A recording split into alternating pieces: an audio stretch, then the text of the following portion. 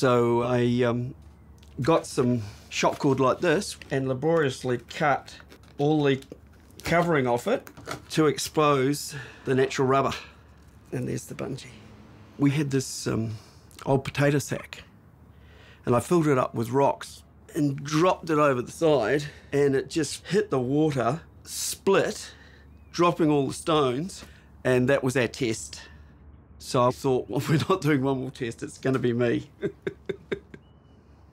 And I hit the water so hard, bang, right in over my head. And I thought, oh, well, that's it. And all of a sudden, I'm out of the water again. And I'm thinking, it works. And that was the first modern bungee jump. That was the start of things to come. Stop!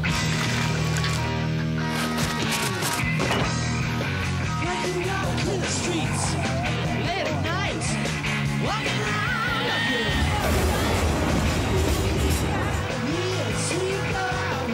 My weekends were pretty much taken up with bungee. Different places, different crew. I teamed up with AJ, and he was of a like mind like me.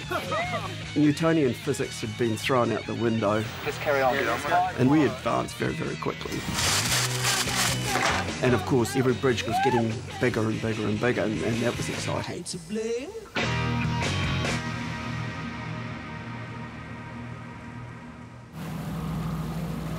AJ was going overseas, and we thought, oh, we better jump the Auckland Harbour Bridge.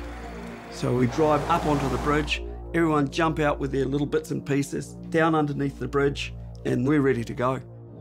Looks like the Deerdar's coming for a visit, folks. What the police said was, whatever you're going to do, don't do it. AJ turns to me and he goes, did you hear that? And I went, no.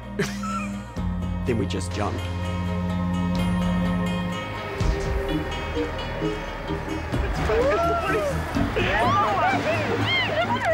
I just remember there was this lone policeman on the back of the Deerdar with his mouth just gaping open. AJ, you can forget your trip to Europe, son. Then the story broke, and then it was all guns blazing after that.